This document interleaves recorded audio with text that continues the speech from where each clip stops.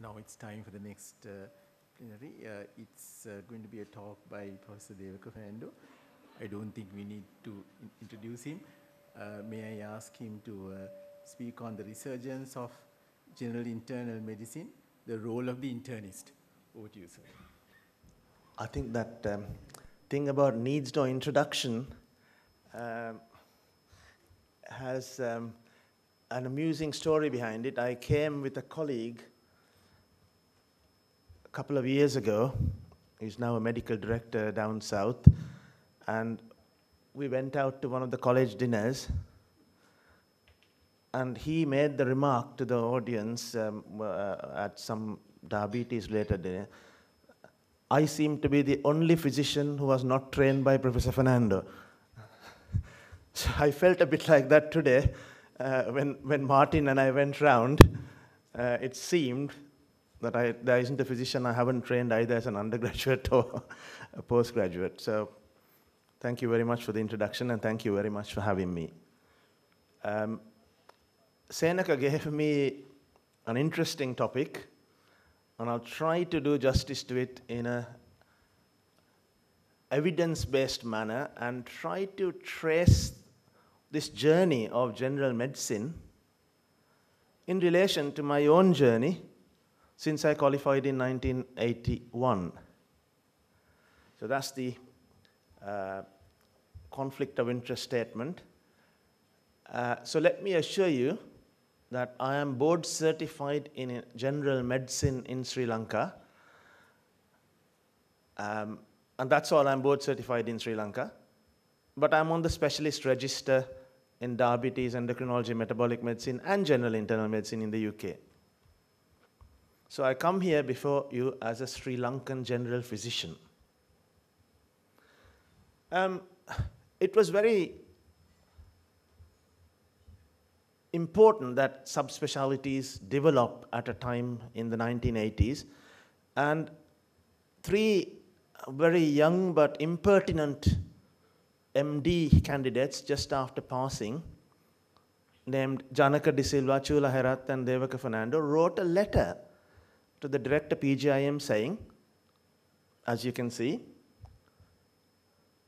we'd just like to train in nephrology, gastroenterology, and diabetes and endocrinology in January 1987. In June, the director PGIM wrote to the Director General Health Services and said, is this possible? And the Director General Health Service replied in a matter of a week saying, yes, it's possible, but we can't guarantee these guys jobs in these specialties.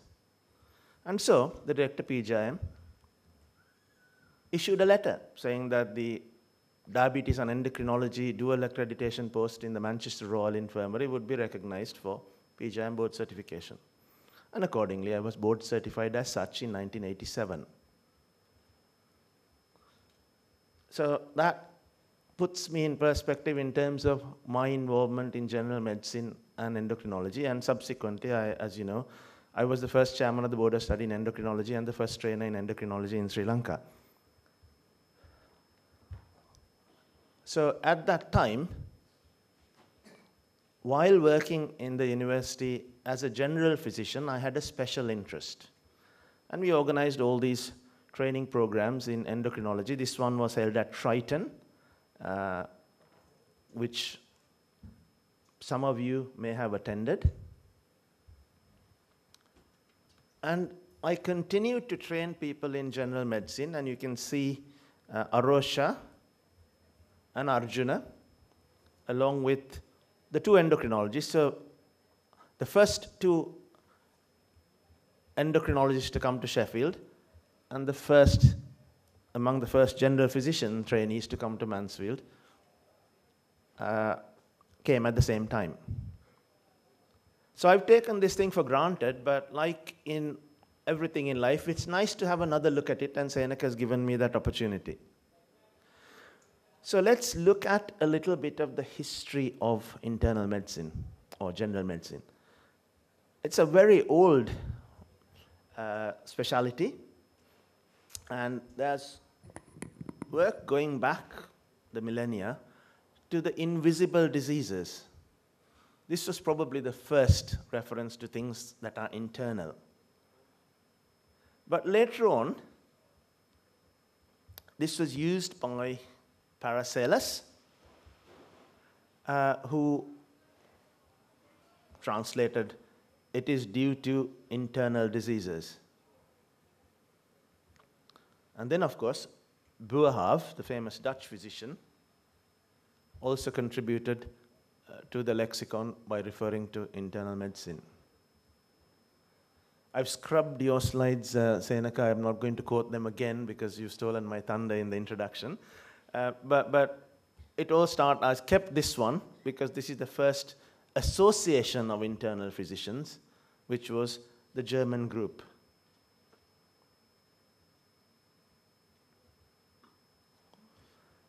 So it very rapidly became the important part of medicine. In fact, if you look at people like Osler, it was medicine. There was nothing else. Internal medicine was the very definition of medicine as a specialty distinct from surgery. In the UK, we like to be different in everything. It's like driving on the other side of the road and so on. So we call it general medicine. But in order to keep in line with European stuff, somewhere in the 1970s, the term general internal medicine was put in. We don't expect to drop the internal thing after Brexit, but I think it's going to be there to stay. So the relationship between the specialist and the generalist and their relative roles in the healthcare workforce has been a hot topic. I personally don't think that general internal medicine has been dethroned. Because if you look at the literature and if you ask your students, if you ask your juniors, it's one bit they enjoy most. Perhaps not being med-reg in today's NHS. I agree that's a very daunting prospect and many people are put off by it. But that's badly managed work. It's not the work itself that people are detesting. It is the responsibility, the overwork, and the stress that is placed upon them. Medicine remains still a very important specialty preference. So during the 80s, this paper was from the Journal of Internal Medicine, early in this millennium. Terminology has struggled to describe changing trends in the practice of internal medicine because different people do internal medicine differently. So generalists and specialists are totally different animals. The specialists know more and more about less and less, and the generalist knows little about a lot. George Bernard Shaw had some pithy statements. He said, no man can be strictly a specialist unless he's strictly an idiot. So everybody has to have a bit of generalism. It's about what your day job is that matters, but you can't actually be a pure specialist. And that makes sense. So we've agreed from the presidential address that we take a broader view of things. And we tend to use less gadgets, and particularly with the opening lecture emphasizing clinical skills, we tend to rely a lot more on clinical skills and sound clinical judgment than most subspecialists. Perhaps exception of the neurologists who still remember their neurological signs even though they have the CT. But we have to admit that subspecialties do form an important part of the healthcare workforce, and they provide a core service for more complex problems. And therein lies the problem. They deal with complex problems. So this leads to a perception in the media, the public, and juniors that because they do things more complex, they've got to be cleverer and better. So if you deal with the brain, Chan and Martin, you got to be the cleverest of all, and if you operate on the brain, you're even better. So the neurosurgeon is the pinnacle if you talk to anybody in the lay public because they operate on the brain. So that's, generalism is less spectacular, less sexy, as they say in the modern trends, and it's less appealing, therefore, to publicity. But yet, when the generalists do come up with some really important things, whether it's a sepsis score or methods of early diagnosis of common conditions, they are referred to as a specialist. So the word internist, I think, fits better, as the president said, than the general physician, because you can't be a specialist general physician. It sounds ridiculous.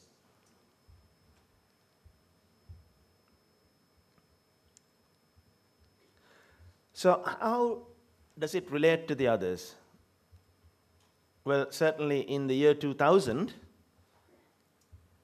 the trend was that there was a clear distinction between internists who work in hospitals and those who worked outside. This was purely North American. So if you're an endocrinologist or a diabetologist in North America, you work in an office outside the hospital, and you hardly ever go to hospital. Your patients are managed by a hospitalist. And it's the same for other subspecialties. You were an attending while there were hospitalists in the hospital. In many other countries, this distinction was not very clear, and certainly the distinction between general practice and general medicine overlapped, because you could have people called an internist in primary care. And there were colleagues of my father's, because my dad trained in the US in the 60s, who were actually board certified in both internal medicine and family medicine. So you could actually do that, but that was commercial, isn't it? Somebody walks in through the front door, and you see them as a general practitioner, and they happen to have asthma, then you've got the credentials to treat that asthma as a specialist, and instead of the $5 consultation fee that he used to get, they could get a $15 to $30 consultation fee for the specialist. So there's a system of valuation as well, which made the generalist less important than the specialist. So usually the general practitioner is the first-line practitioner. They treat gynecology, surgery, and so on. So we don't consider them a physician, although they do a significant amount of work that a physician used to do. So 25 to 30 years ago, well, possibly longer, people used to refer to the cardiologist a mysterious disease, which was quite an enigma in general practice, where there was a confusing array of new and radical drugs that were changing all the time. And this disease was hypertension. So we've come a long way. Hypertension is a general practitioner managed disease in the UK now. We don't have professors of hypertension. As a senior registrar, I worked with David Tunbridge, who spent his entire life studying hypertension. His PhD was on it, and he had a hypertension clinic. And I worked with him because all the secondary hypertensions came to him. So there was an actual university professor who specialized in hypertension. Not so much now. It's almost epidemiology. So things have changed. So this task shifting and skill shifting is also going to change the definition of internal medicine at some point. There's also the criticism of the internist that we are breaking up into organ-based specialties. And societies like yours are trying to prevent this fragmentation. And this was known in 2000. So the concern in the US was around that time, as in Europe. So this is from the European Journal of Internal Medicine. The US invented the hospitalist. So the hospitalist was a hospital-based person who worked only in the hospital. If you came in acutely ill and went to a general internal medicine ward, you looked after them. So that's what we do in our day job. If I go into my departmental ward, we've got 24 beds. Only 8 of those beds are occupied by anything that could be remotely called diabetes and endocrinology. And if you remove the 6 people with diabetic foot ulcers waiting to go to the vascular surgeon, there are probably the 2 patients who've got diabetic ketoacidosis who are excellently and well treated by the acute physicians who are just waiting to go home. So actually, there is no such thing as inpatient endocrinology, and the American guys who say it's an office-based specialty probably got it right. So most of the time, we would be general physicians. So I work as a hospitalist, in other words, 1 week in 6, and we call it the hot week. So I like to believe that general medicine is alive and kicking, even within the so-called subspecialists.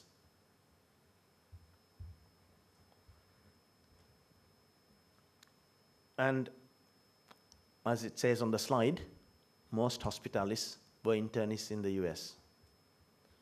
The training of internists has been a contentious one. You could be a cardiologist through a straight cardiology rotation. You could be a neurologist through a straight neurology rotation. You could be an oncologist through a straight oncology rotation. And that's there in Sri Lanka as well. Fortunately, if you want to be a nephrologist, a cardiologist, or a gastroenterologist, Sri Lanka still makes you pass the MD. That's not gone yet. But oncology and hematology are non-physician-based specialties in Sri Lanka, which is rather strange if you come from the UK. So there is direct entry into subspecialty training in Sri Lanka. It's not such an alien concept. So it's something that needs perhaps to be looked at. And the criticism is that it produces a narrow-minded, organ-oriented doctor. Some of the best general physicians I've come across are people who treat HIV. Now, I believe there's a College of Sexual Medicine in Sri Lanka, which again is a straight run-through program without general medicine. So one wonders how such a multi-specialty, multi-system disease can be managed without a training in general medicine. So it is possibly a historic accident of history, but it's something that needs to be looked at critically if the PGIM and indeed the Ministry of Health is going to look at the future of general medicine. So I'm a firm believer that subspecialists should have the common trunk of basic internal medicine in their initial training. Whether it is core medical training, which we have in the UK, in addition to that, there is a stream of general internal medicine training throughout. So if you're a cardiology registrar, neurologic registrar, you are still going to be med-reg on an acute take for a significant period of time. So from a UK perspective, it has always been the case. There's no run-through. But I recognize that in other countries it has been different, and particularly in Europe, there was a lot of concern. So the competing arguments for the case of the disappearing generalist, the pros would say they are an important and scarce resource and must be conserved, like the elephants. Others would argue that subspecialists can replace the generalists, and by team working, we can sit around a table, talk to each other, and then get around this. And from an organizational point of view, the US model is that the free market, let the patient decide. So you have people going to see, my relatives in Sri Lanka go to see, on an average, 4 different specialists by the time they get to 70. They see a rheumatologist, they see a diabetologist, they see a cardiologist, and if they get a headache, they might even go and see a neurologist. And this is one of the most difficult things for me to do as a son, is to stop my only surviving parent from being taken by other relatives to a catalogue of specialists. It's very difficult when you're miles away, but somehow I managed to keep her safe so far. So these are the competing viewpoints that were used to make major policy decisions. It depends on where you are, centrally controlled or market-oriented. So there was the medical outcome study, which was reported in 1992 about the economic consequences, and it was dire.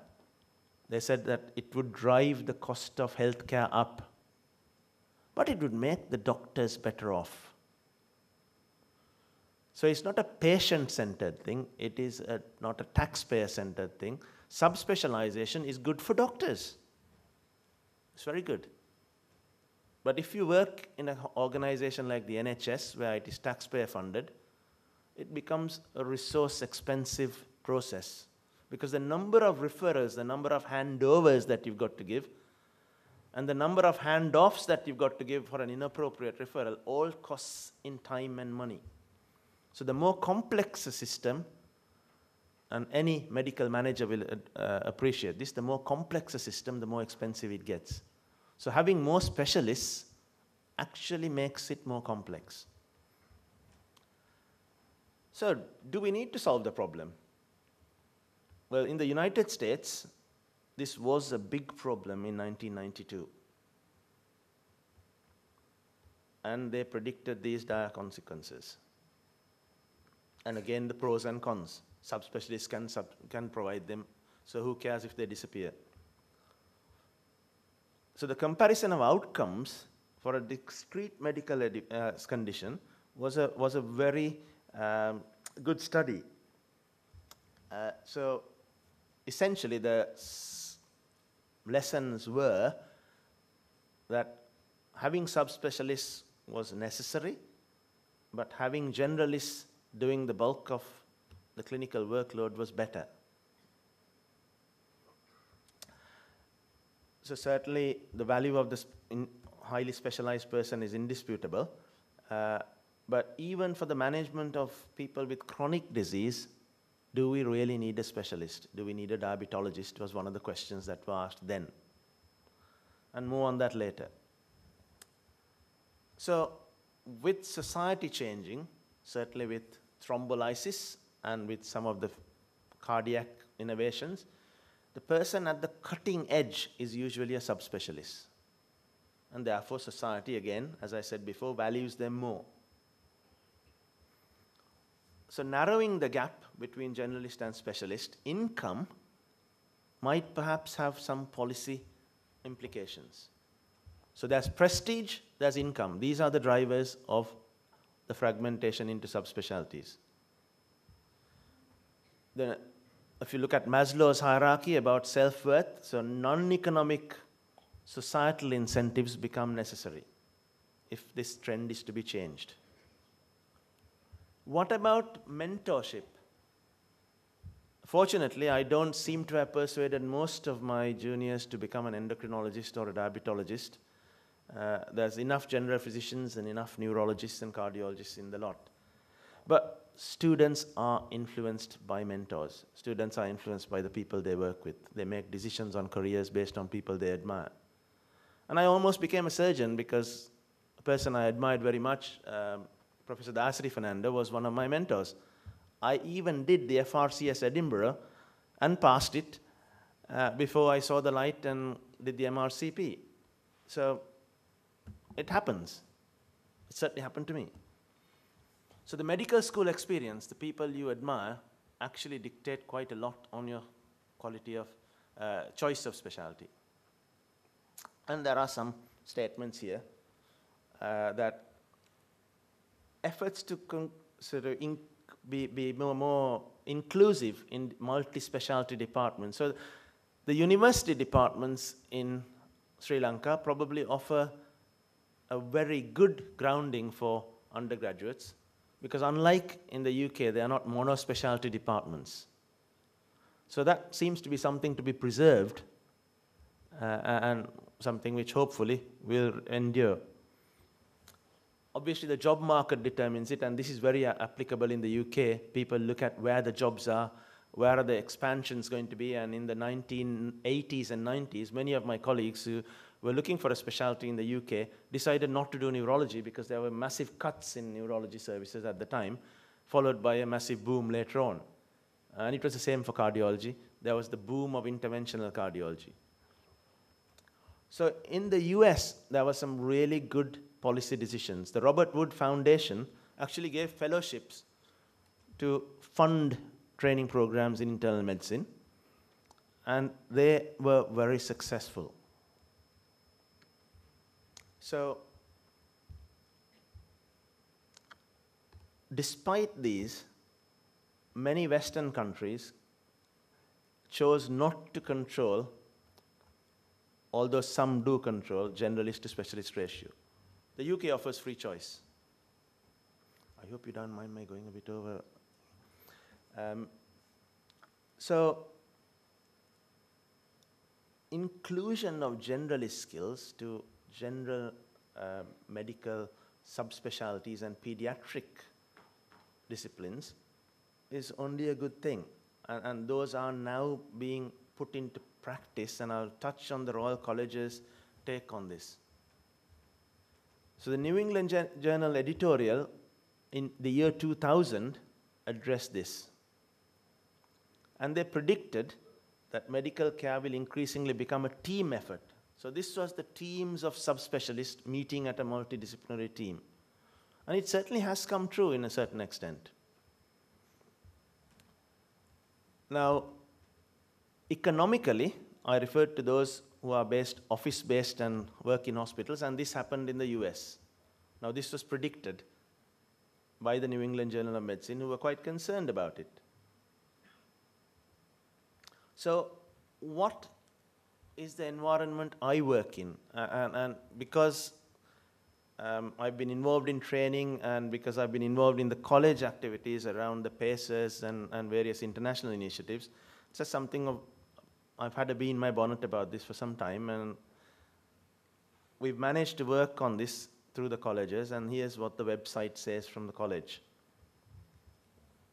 So particularly with older people and longer term conditions, does it really matter whether you have a specialist ologist looking after them or somebody who can look after all their conditions? What's more important, continuity of care or multiple handovers? So clearly, the decision was that we need more GIM specialists.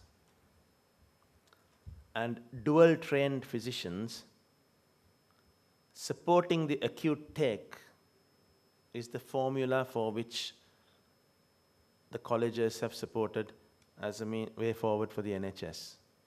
So everybody should contribute to non-selected takes. And if you read some of the stuff around becoming an examiner, those of you who applied to be a PACES examiner would have read this phrase, the non-selected take.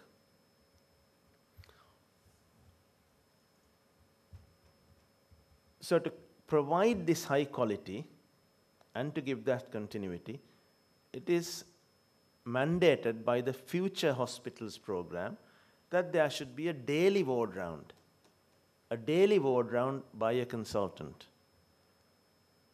And Channa mentioned that any patient admitted to hospital, whatever the condition, must be seen by a consultant within 14 hours. So that's a daily ward round. The 14 hours instead of 12 is because of the overnight, the lack of resources to have or the lack of a need actually to have a consultant resident overnight. So everybody is seen in 14 hours. That is an essential requirement and a standard that has been set. So how do we provide that? By having acute physicians who run an acute service, and by having the general internal medicine specialists who support them. So if you look at the college website, you will see two curricula, AIM and GIM. And if you study them, you see that there's a significant amount of overlap. There's also a significant amount of overlap between the AIM curriculum and, say, managing an acute stroke and managing diabetic ketoacidosis. It does not mean that they are specialists in that. The stroke specialists still remain doing that. But the front door management, recognizing these things and delivering the patient to the right specialists, is the function of these generalists.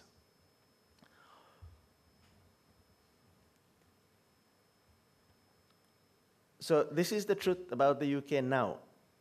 There are some, like the gastroenterologists, who say that you should have a special rota to deal with bleeding, and therefore they cannot be general internal physicians. That's not universally true. It is true in my trust, but lots of trusts have GIM on course for gastroenterologists. So now, nearly all trainees following the GIM curriculum to CCT will do it in parallel. GIM in isolation is very rare. So there won't be anybody who is a pure GIM specialist in the UK coming through a CCST program, a CCT program. But if one is getting on the specialist register through Article 14, it is still possible to get GIM alone as a mono accreditation. So it's always dual accreditation. This is important because if otherwise we might have a workforce crisis. Sri Lanka, for instance, you allow, if somebody becomes an endocrinologist, you've got to give them an endocrinology job. If somebody becomes a cardiologist, you've got to employ them as a cardiologist, and so on. But if there's dual accreditation, many of our trainees actually do GIM posts and AIM posts. So it's a way of workforce management as well. Perhaps not to the liking of doctors, but from a resource point of view, a very cost-effective way of managing this conundrum. So the Future Hospitals Commission report has highlighted all this, and it's available on the website. I'm sure you'll be able to get this from there.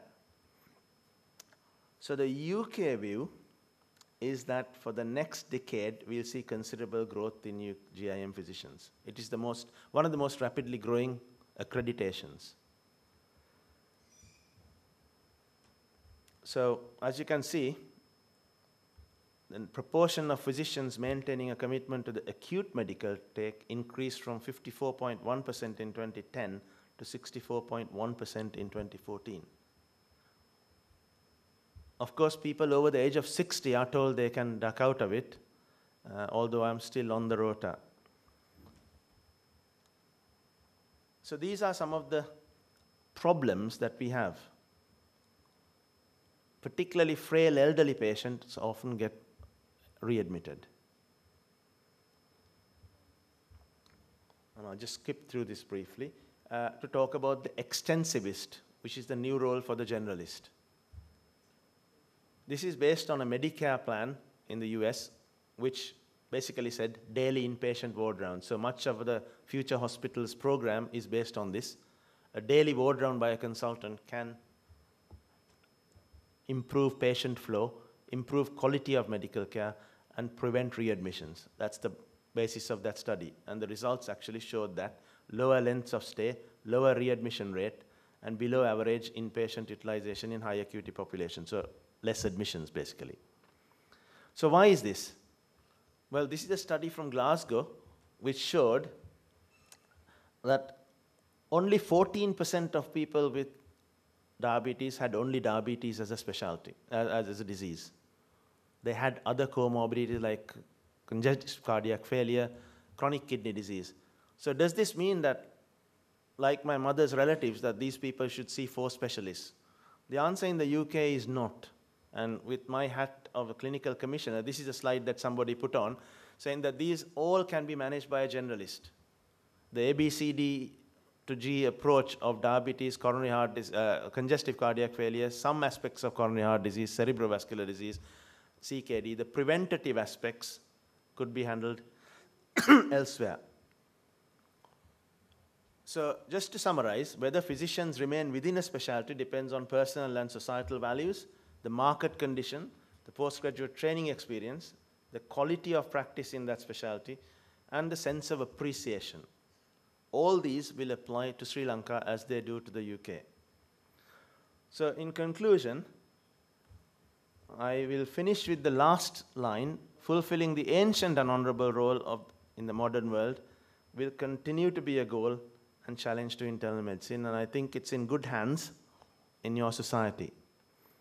So it's possible to be dual accredited, it's possible to train together, it's possible to train them together. And my apologies if I've over-egged the cake. Thank you very much, Professor Fernando. I think you've given us a lot of hope that there is a resurgence of internal medicine.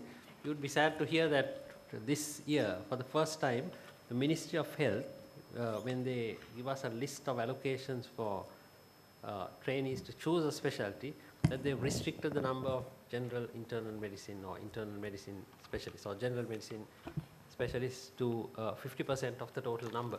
It's never happened before. In the past, there was always any trainee who passes the MD could opt to do general medicine, and there was no restriction on the number. So it looks like the trend is not ideal at the moment, but we'll work on it.